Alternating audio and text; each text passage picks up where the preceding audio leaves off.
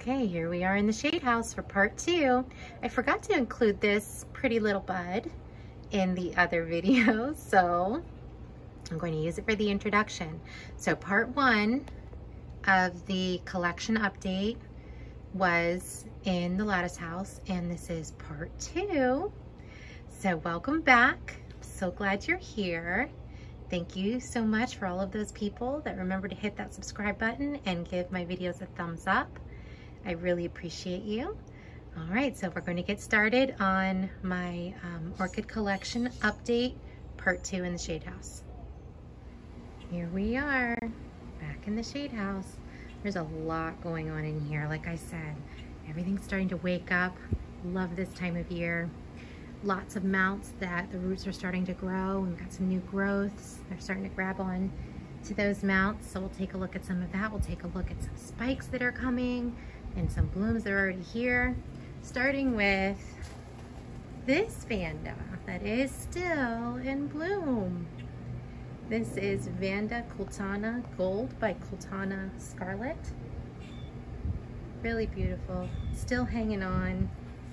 There she is. All right, so we have Wrinkledalia digbyana, nice new growth, and those roots are starting to reach out and grab on. Over here, we have a new Vanda in bloom. Look at that. This is Vanda Krucham Dark Night. That one. Don't think it's fragrant. There's just a very slight hint of something. It's only been open for a couple days, so maybe it will start to pick up. Got some recent mounts, starting to make some roots and grab on. Now you'll notice I don't do anything with these old roots. I literally take it out of the pot. You can even see some old medium stuck in there. I don't do anything to mess with those roots. Pull it right out of the pot. Just kind of wiggle out whatever medium wants to fall out and stick it right on the mount. It will sort itself out later, but I don't want to mess with it and stress it out too much. So when I mount them, there's very minimal attention. I don't cut off a bunch of roots. I don't mess with the media too much. Now right down in here, there is a spike developing on Encyclia tempensis. This is a Florida native, and it's got a little buddy down here. Right there, there's another little plant. Little bandaceous type. It's been struggling a little bit. It grows lots of roots. The roots come out, and as soon as it touches anything, I'm almost thinking about just hanging it bare root by itself, because I've tried all different kinds of media. As soon as the roots touch, they stop growing. It doesn't matter what it is. It doesn't like wood. It doesn't like bark. It doesn't like sphagnum moss. It doesn't like anything. As soon as the roots touch anything, they stop growing. So I don't know. Still thinking about what to do with that little guy. All right, so moving right along. Over here, this little beauty starting to take off. This is Vanda Motes Adorbs. It's a primary hybrid between Vanda Christensoniana and Vanda Ampullaceae. Okay, and I like this one too because it gets a lot of red pigment and the cyanin in the leaves. It's really pretty. Even the little keiki down there is starting to, it's getting lots of keikis too. I don't know if we can focus. It's wanting to focus on everything else. But down in there, even the little keikis trying to bloom.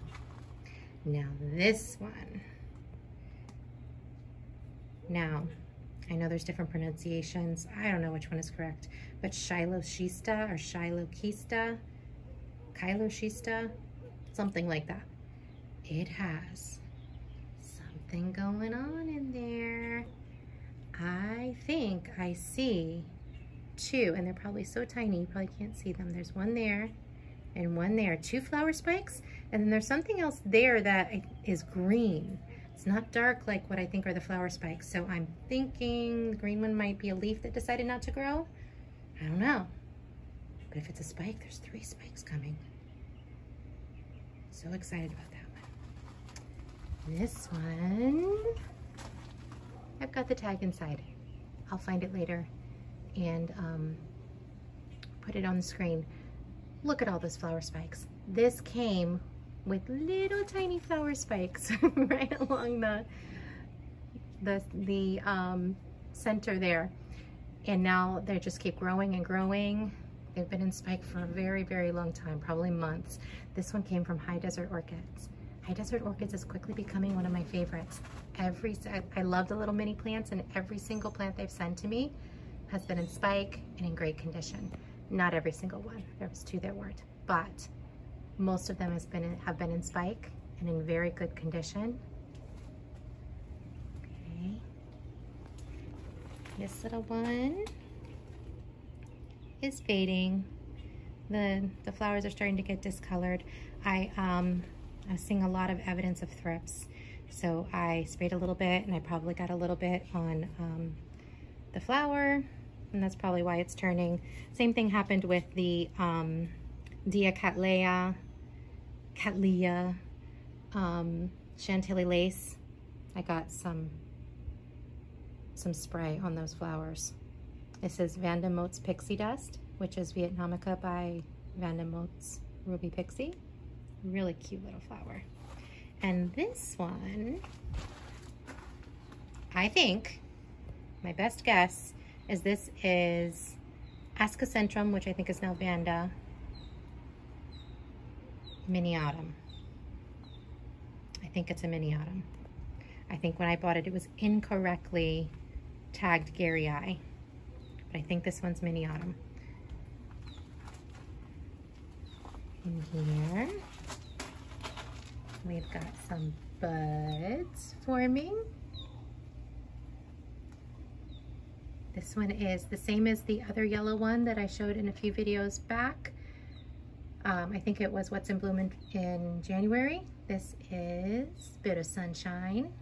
Some more buds forming. Different plant though, not same plant. It's not getting to bloom again on the same plant. Over here.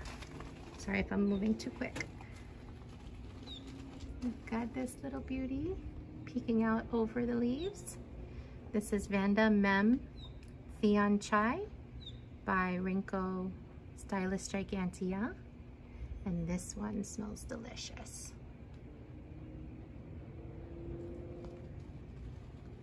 Okay. This little thing up here, let me see if I can get around. I might just bring it down. This little one, come on, come down. This is the cutest little thing. It had other spikes that the buds all blasted when I was doing that in and out thing when the weather was bad, but I'm not sure how to pronounce this one. I'm gonna put just gonna put the tag on the screen, but I love little tiny flowers. So that one's a cutie. Really into that one. All right. Moving right along, Dendrobium Samurai, still in bloom. Looking good. Oh, I forgot to show you the spike on my other Encyclia. All of the Encyclias are in spike. It is, where's the spike? There it is. It is Encyclia time. Get my fingers out of the way. Got a spike there. That one's a little funky. We don't need to look at that one. Rinko Stylus Gigantea is just about done, but you can see we had some pollinators out here doing their thing. We've got a seed pod forming. All right, let's see if I can get up here. We've got a Tolumnia. I'm in the sun. I can't see anything happening on my camera right now. We've got a Tolumnia. The one facing backwards is a more open bloom, but I don't think I'm gonna be able to twist that camera around and get a good shot of it. So maybe in March, we'll get a good view of that one when it opens further. All right, moving right along. we have some flower spikes on this Phalaenopsis. This Phalaenopsis is a big white one, but instead of having yellow on the inside, it has pink. Okay, this is Phalaenopsis, Star April's coming. Nice big spikes there. Now this one, I'm so excited about. These blooms have been a long time coming. This plant almost died. It's actually one of the first plants that I ever got, so it's been in my collection for a long time and it almost died. This plant is a pest magnet. I have struggled and struggled to keep the scale and mealybugs off this plant. It has almost died multiple times on me because of the pest infestation. I don't spray very often. I spray like literally twice a year at most because I have that pollinator garden and I just don't want to have those two worlds collide. As you can see, the pollinators do come in here sometimes, not too often, but they do. The butterfly garden is a little ways away from here, but I just, as a rule, don't spray more than twice a year. I spray before it picks up out there, after it slows down and before it picks up. So right at the beginning of winter and right before spring are the only times I spray. So in between, I'm out here with an alcohol swab or maybe some neem oil, just trying to spot treat. And you know, that's not super effective when you have a big infestation. So this plant has really struggled, but look at all those buds coming. I'm so excited. All right, let's see what else. Check this one out. Got this one from RF in spike. So you can see the little buds are starting to open up. It's not in full bloom yet, so I will bring that one back to you once it's in full bloom. So excited about that one. Some beautiful little flowers opening up in there. All right, and my Leptodes bicolor. I had no idea what was going on with this plant. There were these little nubs.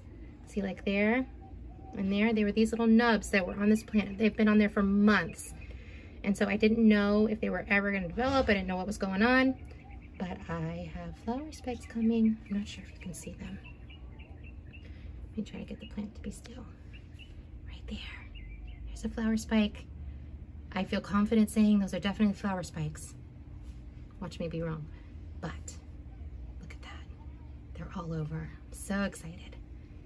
And this one, that is a flower spike. A thing that's starting to come down and curl. Looks like a root. It's not a root. It's a flower spike. There's another one there. And there's a third one in there somewhere. Not sure where. I'm really excited about that one. Okay, the ground orchids. I'm still going strong. Lots of blooms back in there. My, what is that thing?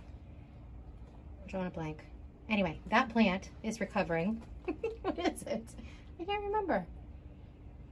Of course, live video or taking a video and I forget the name of it. But anyway, it is starting to recover from being burnt to a crisp. Based on other videos I was watching, I thought it could handle more sun than it could.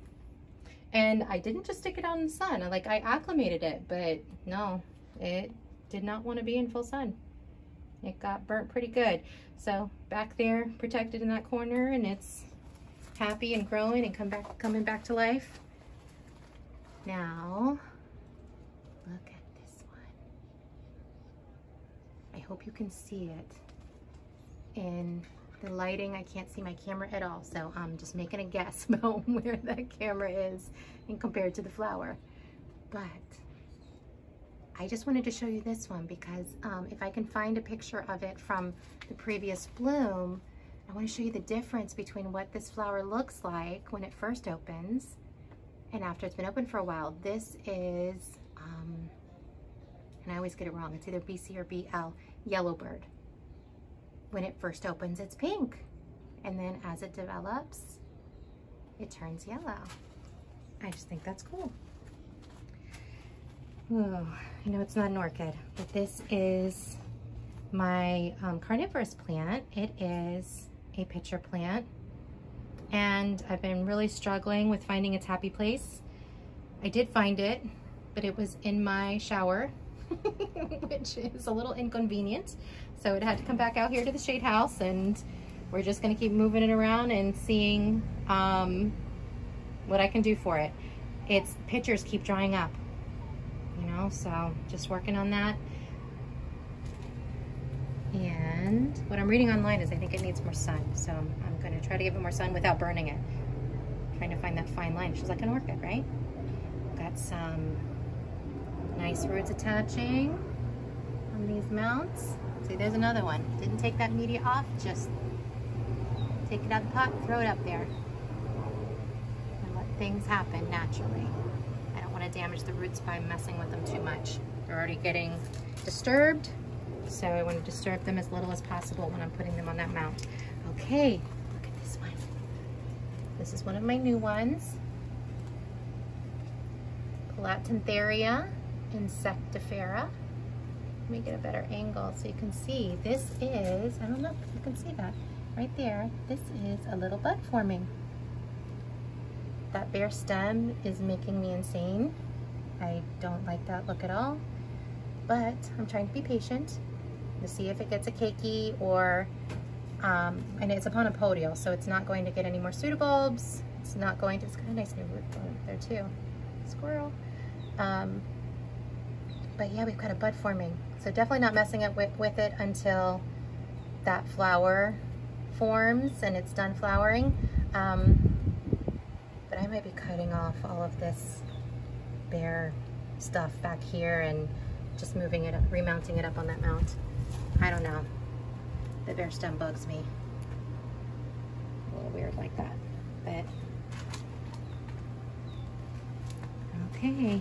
Here we go. I think that's all of the flower spikes. There were tons out here, so I may have missed some. Focus. There we go. That's a pretty view. So we'll stop right here so I can say thank you for watching. If you're still here, this is a long one. Probably should have broken this one up in two, huh? It's a really long one. But there was so much happening. So many spikes, so many blooms. So hopefully you stuck it out and saw everything in spike and in bloom and everything starting to wake up. All right. I hope you have a wonderful day. If you still stuck around, if you like this video, please give it a thumbs up and I will see you soon.